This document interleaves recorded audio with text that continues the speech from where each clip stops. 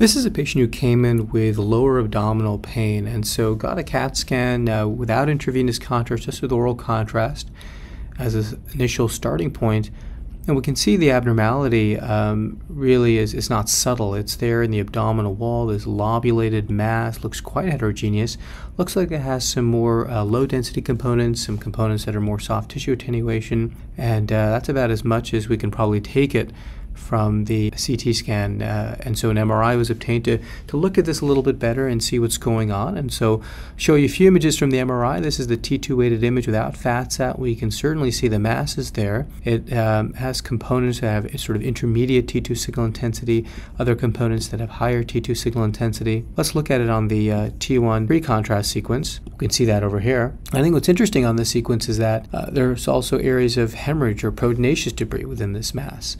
Quite a bit of it, actually. And so, yes, there's some soft tissue components. There are also components that contain some hemorrhagic or proteinaceous debris. So let's look at the post-contrast subtraction images to sort of remove that T1 signal.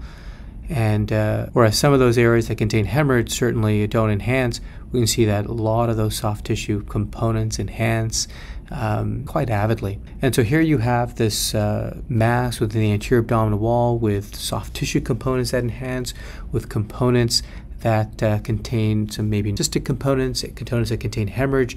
This happens to be, a 50-year-old female, and so one of the considerations when we see any mass in the anterior abdominal wall in a female is if this is a endometrioma of the abdominal wall, certainly in the context of a prior C-section, so a C-section endometrioma.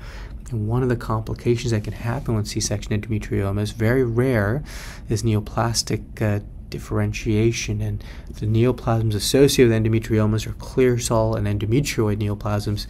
This was biopsied, and this actually turned out to be a clear cell neoplasm arising in the context of an endometrioma within a C-section scar.